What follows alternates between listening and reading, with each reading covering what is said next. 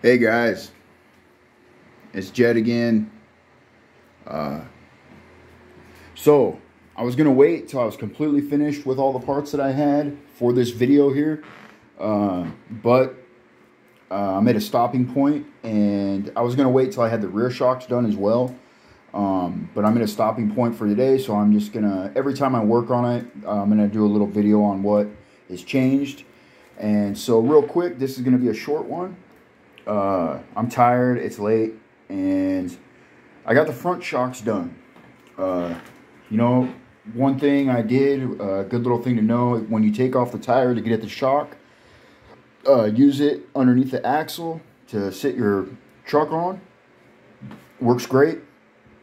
You do need something there, otherwise it just gets funky when you're trying to put stuff back together, when you try to put the shock back together, and that worked out great for me. Suggest that. And these cups, they're a little thinner than I expected for a 3D print, but they're just fine. They're solid.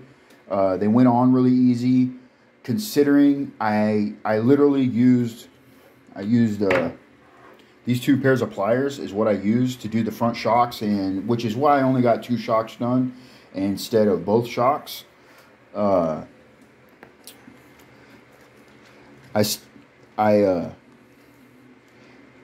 It's not returning as much as I'd like, but I'm a novice at the shock oil aspect of doing the shocks, so I'm gonna watch another video on express. What do I say? What's the word for that? Exclusively on how to fill your shocks with oil and set them up. I got oil in there. I don't know if I have air in there or what. I know these are smaller springs and stuff, but I'm fine with that for now.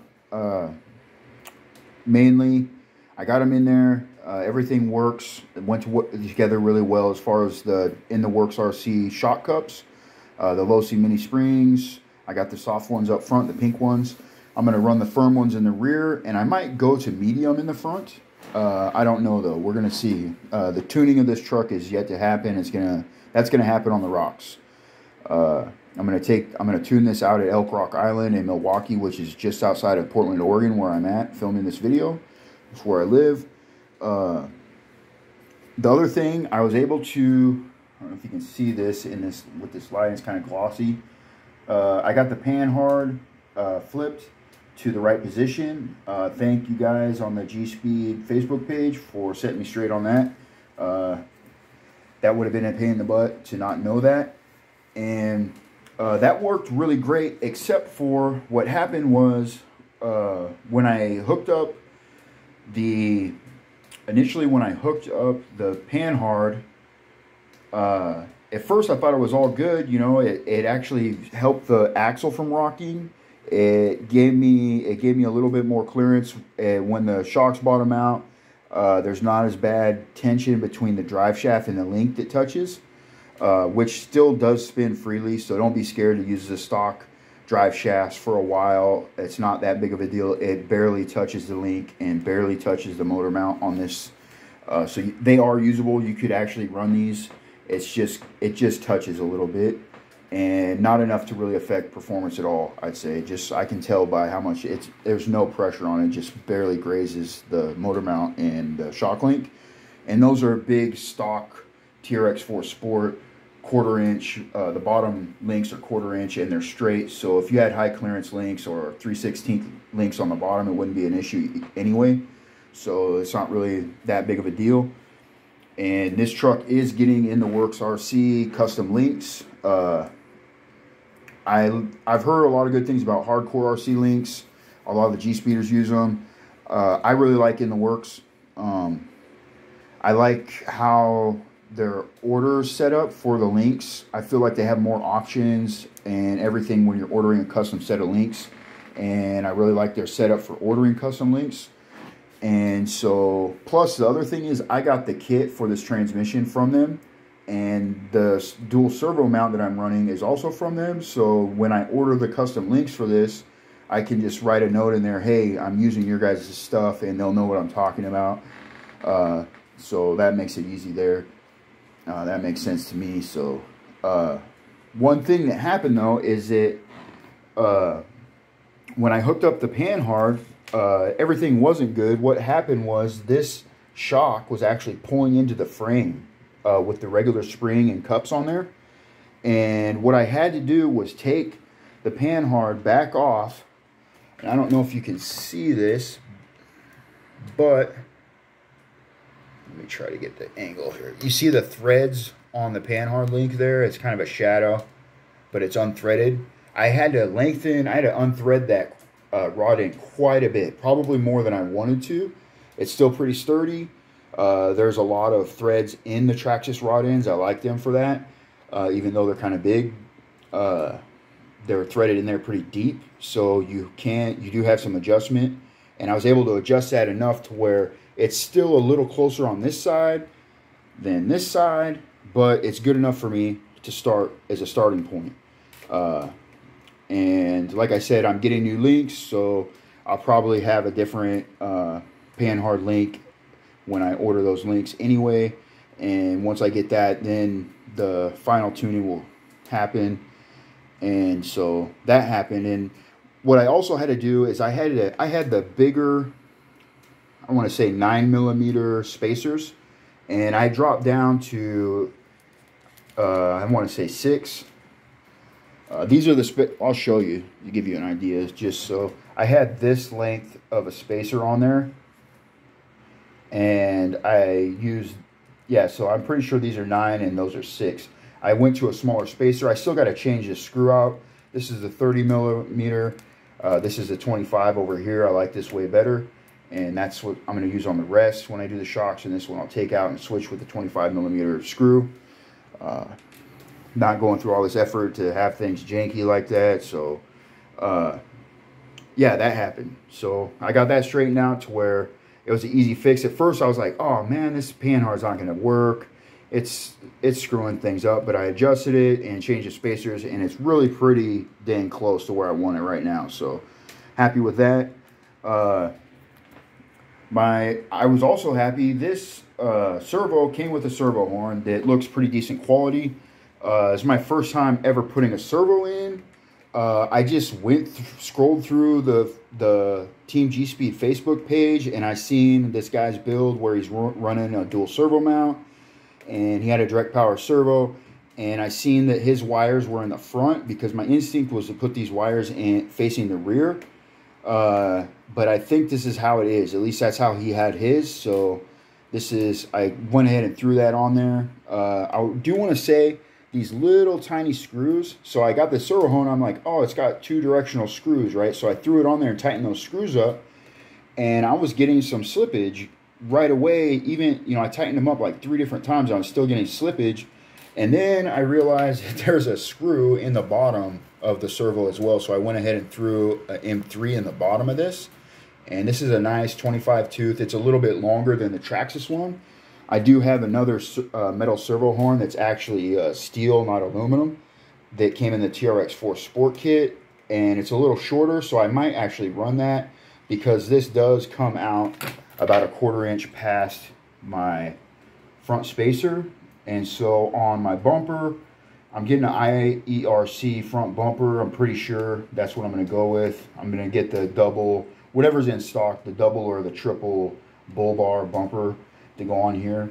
I really like that they have, I really like Punk's Customs, the way his bumper order is set up, because they have a G-speed width on their bumpers, and you can choose the width of your bumper, which I really like. You know, some of the measurements on some of the other pages, it doesn't even really give you that good of measurements on the bumpers on some of the other pages. It just tells you models and stuff, and I don't really like that. The Punk's Custom bumper ordering experience is actually the best one I found yet, and it's really good. I think it should be that way. You should have different widths. You should know exactly what millimeter the outside and inside is going to be of the bumper you're ordering, you know, because it just helps. A lot of guys do a lot of scale stuff and comp oriented builds, and hey, if you're going to pay 50, 70 bucks for a set of bumpers, it's like, hey, I want to know what I'm getting. Just don't want to do trial and error on that.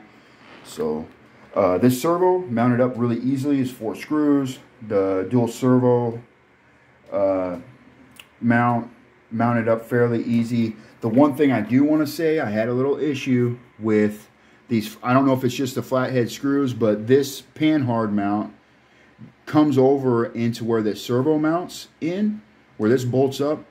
It railed on this panhard mount pretty hard. It's not even as flush as the other screws on here, because it's like ground up against the panhard. It like left dents in it and everything. So that was a little bit of a hang up, but I got it to work. I mean, it's in there solid. That thing is not going anywhere.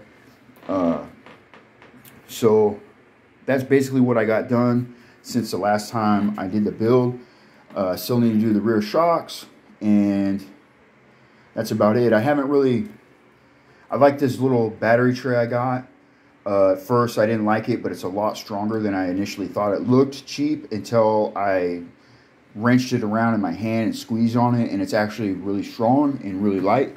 And I actually want to paint it. I think I want to paint it. I want to paint the letters or something.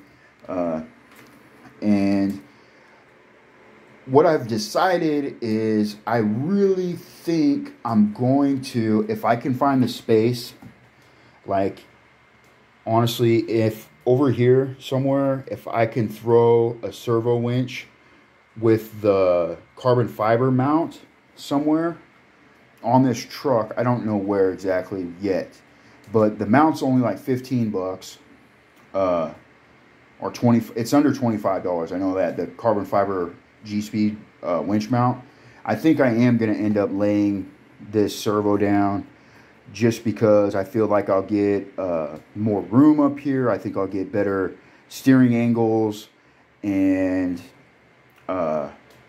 because of that, I think I'm going to end up going with just the lay down mount for the servo. I'm starting to see why that's so popular. But other than that, that's all I got done today. And all I have coming out of this order is I still have some tools coming. I have some EcoPower tools.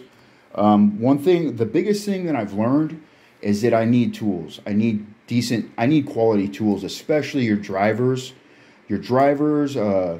I didn't think shock pliers were necessary. They're very necessary. Even without the shock oil on the shaft, I could barely get the shaft to stay put without marring up the steel. Because even with wrapped up in this towel, it was still spinning, even when I was wrenching on it really hard. So I'm definitely buying a pair of shock pliers. I got a little toolkit, little beginner's toolkit coming of drivers and sockets and stuff like that. The EcoPower, the $25 EcoPower toolkit off A-Main's coming. I got some scissors. I went and priced out everything I could possibly think I would need as far as tools are concerned for an RC project. And with a whole airbrush kit, and a battery driver, heat gun, soldering station, glue gun, a Dremel set, mini pliers, mini vice grips, like watch repair drivers, and all that stuff all together is like right around $600 from Harbor Freight. And I think what I'm going to do after this build, instead of spending $1,000 or $1,500 on a truck, first I'm just going to save up $600 and buy all that stuff so I have it and have a little station set up, and then start putting together my next truck. And my next truck most likely is going to be an axle raw builder's kit on carbon fiber V3. I'm going to do a straight axle build. It might be a hard body, probably will just be a cliffhanger or a Lloyd body. I just want a straight axle build, and eventually I think I'll just make it a cliffhanger body, but eventually there's a chance I might make it a class 1, but I just don't think I'm ready to go to do a class 1, because in my mind that's a harder build. The class 1 and class 3 are a little bit harder than class 2 in my opinion, or at least it seems like it would be, with the hard body and all that. But I'm definitely I'm definitely doing a straight axle build right away because I just want to have a lower truck and have a competitive truck. And I've seen that a lot of people are running straight axles. I really like the AR44s. I like the looks of them better than the Element axles. I like the fact that the Element transmission comes with overdrive. I really like the Element Builder's Kit. It has better shocks. It has better links. But I'm probably not going to use 12.3 links anyway. And I don't like running the... I like running the springs in between the body and the cup here because it just gives you a lot more clearance on these builds. And I don't like having to use a big wide spacer on these because you're on a low CG build. It's just like you only have so much room, and that stuff makes a big difference. So the Element shocks are only so good, and the links are nice, but I'm probably not going to use those either. And I like the AR44s better. I really do. And so I can get overdrive in the axles and get some beef tubes for them. And I think that's what I'm going to do on my next build. And I think I'm going to make it a lighter build. This truck's pretty heavy. It's got carbon steel frame, and it's pretty hefty. I don't know what it weighs yet. I'm going to find out once I get it closer to being done. And with that, that's pretty much it. Yeah, my next build is going to have carbon fiber wheels, and it's going to have some brass in the front, but carbon fiber wheels, carbon fiber frame, and it's going to have a lighter transmission in it. I don't know if I'll go with the 2-low. I'll probably just go with the Axle 3 gear. It's lighter than this transmission, I'm pretty sure, but we'll see. And with that, I'm out. All right, thanks, guys. Hit like and subscribe, would you? I'd really appreciate it. And leave a comment if you want. All right, bye.